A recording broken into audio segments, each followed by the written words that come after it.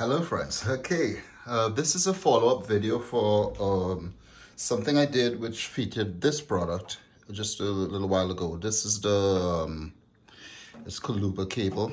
I got it for it's 89 bucks, and this is the female panel mount with the Cat 5 split.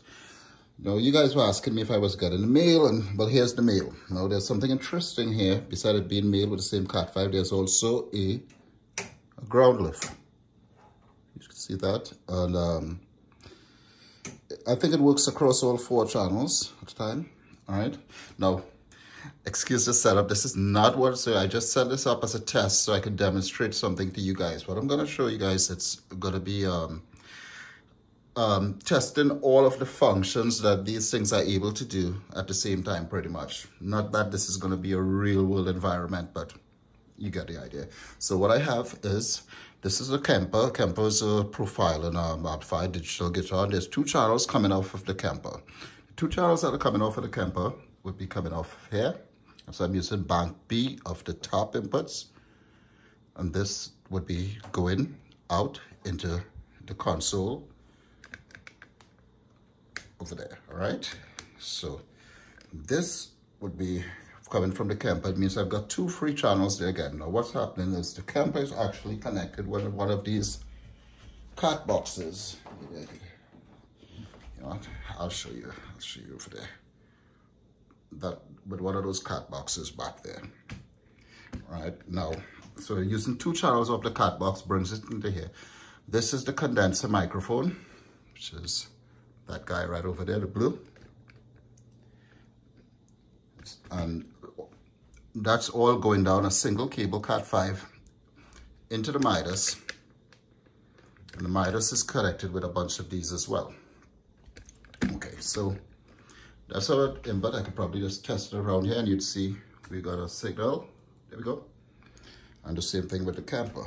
Now, these boxes are also able to pass AES. So I'm taking an AES output to test out of the Midas. And that's coming here. It's going down the cat snake into this box and just for testing, and I'll give you a practical use afterward. And it's going out into that.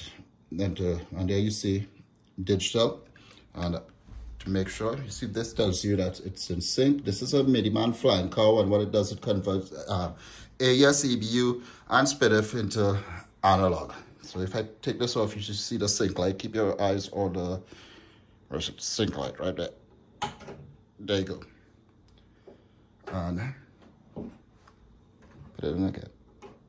And there's our sync. So it's passing AES, EBU. Practical use for something like this. Now, because we can go long distances, like in my case, I would take it into the crowd and I would run the output digitally to that 360 camera over there. Okay, so we got analog audio from the Kemper with 2 different sources coming in and then going down to 1 cable, condenser microphone. So we got phantom power at the same time. We've got AES EBU for a camera feed and whatever. Now, just for fun, just to prove this, I took the foot switch of the Kemper. Now, the Kemper takes its foot switch control from down there, and that's the Cat 5 connector. And I put that connection, I jump it around, I'm sorry, into here, and I just jumped from here into the back of the Kemper just to make sure it still passes that signal as well. The back of the Kemper, I could have used a lock-in connector, but the back of the Kemper uses this non-lock-in type of stuff. And a lot of people have been complaining about these units where the back, the connector wears off. So you could probably use something like this, keep it in, and then you're constantly working with a much more stable connection. So let's go again. We got 2 signals from the Kemper. One from a condenser microphone going to the board. We got AES coming back from the board down to the AES converter. We've got the foot switch controller coming from the Kemper into the other one down at the bottom into the Kemper. These are just tests.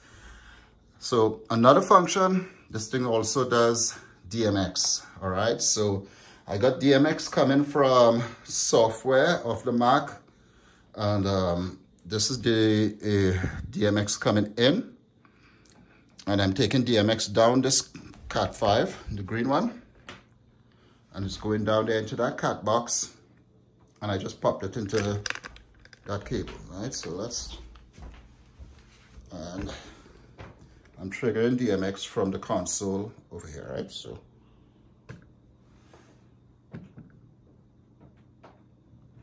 great.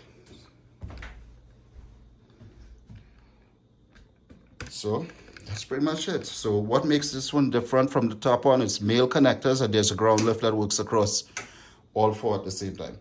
Now you could also jump from here, and you could do a whole bunch of spider stuff and just get audio back and forth. Pay attention to your impedance and loading and stuff, because these are all passive units. There are affiliate links down in the description. You know, it always helps me out to make more videos like this if you guys work with the links, right? So you guys rock on, and thank you.